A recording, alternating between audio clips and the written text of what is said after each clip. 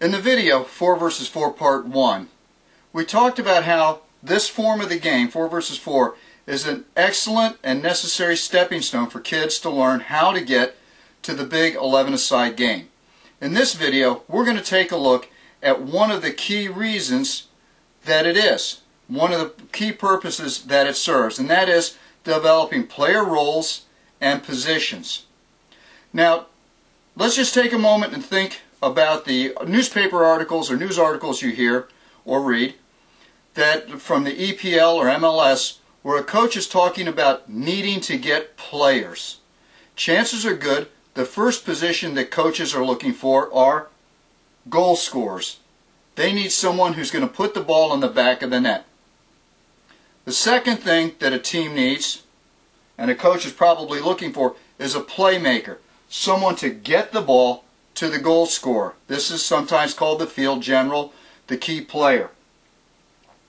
After that, you've got all those piano movers, the ball winners. And in an 11-a-side game, 11-a-side team, probably 7 to 8 of the players on the field, their job description is simply win the ball and get it to this player or that player. Don't try to do anything on your own. The fourth role is going to be a goalkeeper. Now, does 4 versus 4 serve these 4 roles in a big picture context? And the answer is yes, certainly. We have a player who's ideally suited to learn the qualities of becoming a goal scorer. We have these players or these positions, these roles that are ideally suited for learning how to become a playmaker, getting the ball into them. Whether it's dribbling down from a midfielder, combining short stuff, or looking for the deep pass from the back.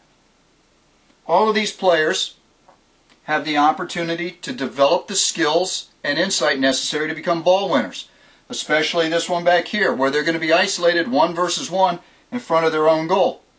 They're going to really learn the responsibilities of stopping the opposing center forward. And a goalkeeper.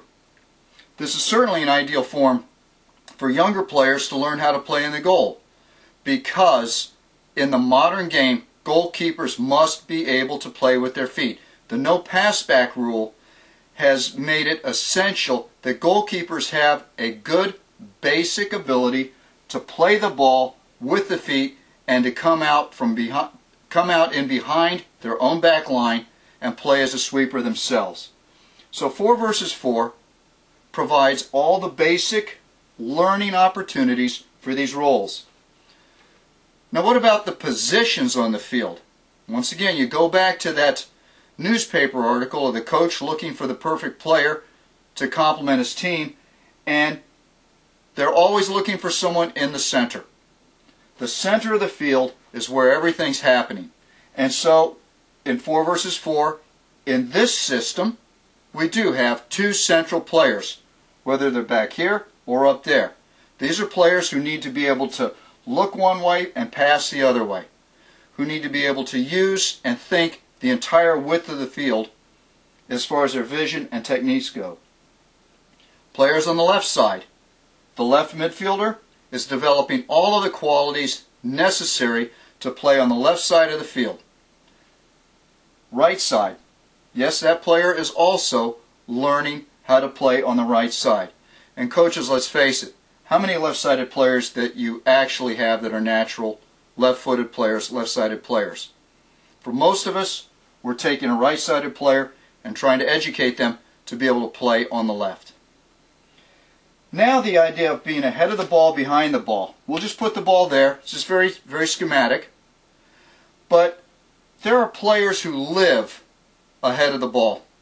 These are goal scorers, maybe a playmaker, and their job is going to be to receive a ball with their back to the opponent's goal, with a defender right on them, be able to win the ball and make something happen. It's a very difficult position to play, and that's why they get paid the big bucks. Do we have a position here where the players can learn to play ahead of the ball? Absolutely. Then there's behind the ball. Players who, it's kind of like a catcher in baseball. They have the game in front of them. They can read what's going on. they understand what's going on, and they make a valuable contribution to the one-touch pass, dribbling forward themselves.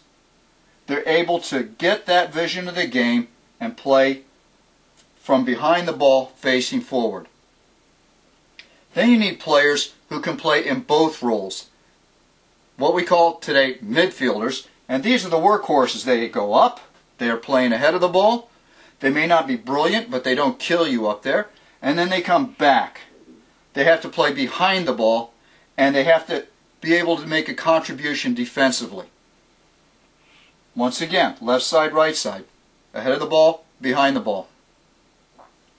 Now, from this short look at 4 versus 4 and the basic roles in the 11-a-side game, you should be able to see that this game, as it is, with this diamond formation, is an excellent learning tool to get the kids all the basics.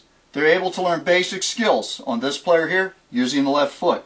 This player here, the one-touch deep pass, bringing the ball out on their own if they have the opportunity. This player here, playing with his back to the goal. Keeping in mind the principle of mobility, over the course of many years, of course the players are going to rotate through these various positions, and they're going to be able to play from there.